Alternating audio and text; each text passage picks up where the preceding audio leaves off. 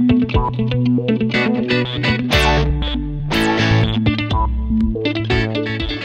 this video, I wanted to talk about these booking sheets that I use to help me plan out my game playing and plan out my, progression of cards. The way I play, and this could be different from yours, but I have, each one of these cards has 7 matches, and then at the, there's 4 of these kind of regular cards that have 7 matches, and then there is what I like to call a super card that has 12 matches. So usually the way I play is that this is where all the title defenses will happen, but some title defenses may happen throughout these smaller cards too.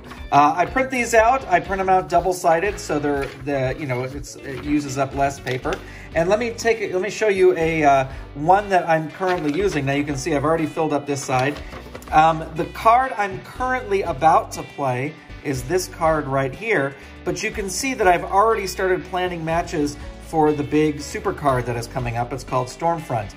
So for example, back on this card, Theater of War and Security Squad, they battled to a double disqualification. So instead of just having them fight on the next card, I go, oh, well, that's a great idea for like a feud match or something like that. I'm going to put them in the middle of this super card, because usually what I do on super cards is just have normal matches, and then once we get to the midway point, we hit all the feuds, and then at the end, we have all the title defenses. Now, I usually only, unless there's some special thing that happens, I usually only have the champions defend once, a rotation, however you want to. This could be a week, this could be a month, this, however you want to do it. And so they only usually have to defend once. So since I know who those champions are, I already have their names down here. And once I play this card, I'll have a pretty good idea of who is either ranked number 1 or who's in a feud with these folks and who will get to fight them.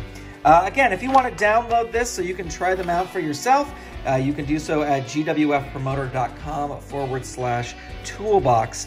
And I hope you will download these and check them out and give them a try.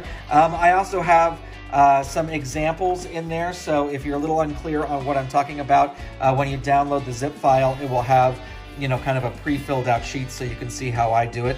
And if you want, you could just message me and I will send you the master file so that you can, like if you only do 5 cards a time or, whatever, you can change these numbers as well.